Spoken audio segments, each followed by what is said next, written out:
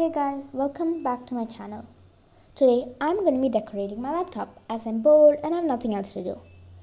So let's get started. So first I'm going to clean the laptop as it's really dirty and has a lot of dust. So first I'm going to take a tissue paper. I'm going to wet one side, making sure it's wet but not too much. And then I'm going to keep the other side dry. So then I'll just wet the whole, I'll wipe the whole laptop. And then after that, I'm going to use the dry side and rub all the dust out. So just make sure that you do that for all the sides and places, as this is a very effective method to just clean the whole laptop without damaging it.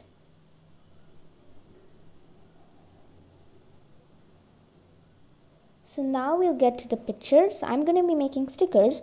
So for that, I'm going to be using pictures, and those pictures I'm going to be getting them from Pinterest, as Pinterest I feel is the best website for pictures, aesthetics, drawings, etc. So I wanted to have a girl who's thinking, and I could not find it here, so I just searched in different names. But I also searched for like other things, but I did not put it in these clips.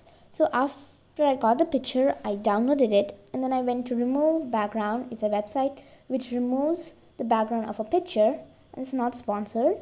So I did it for this picture and it came out really nicely, and then I downloaded this, and I even did the same thing for all the other food items that I was thinking of.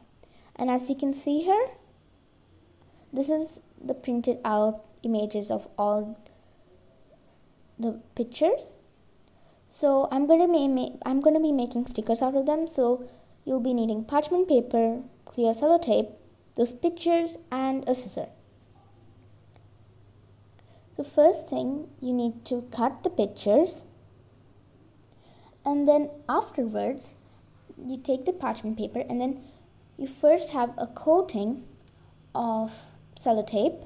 Doesn't have to be only one because mine was thin, and make sure the sticky side is on the parchment paper, and then take the picture and put it on the coating, and then put the second coating on this, and make sure this coating is bigger than the picture.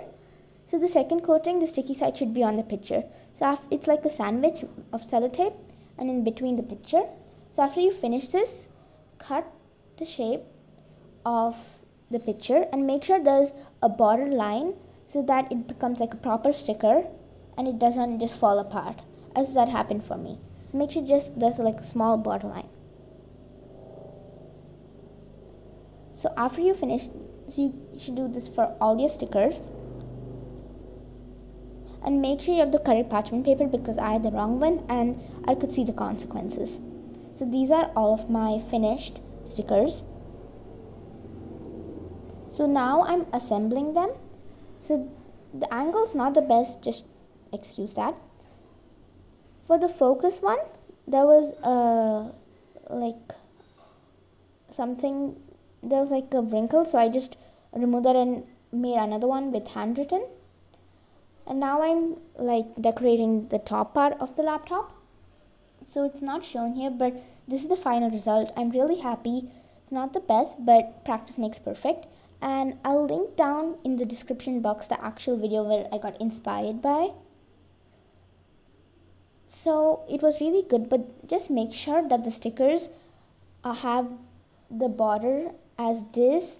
The whole tape just fell out, and make sure, like, if you do that, just follow all the processes, or else it might just fall apart. So anyway, this is my end result, and I'm really happy. It was a very fun thing to do, and hope you guys like the video.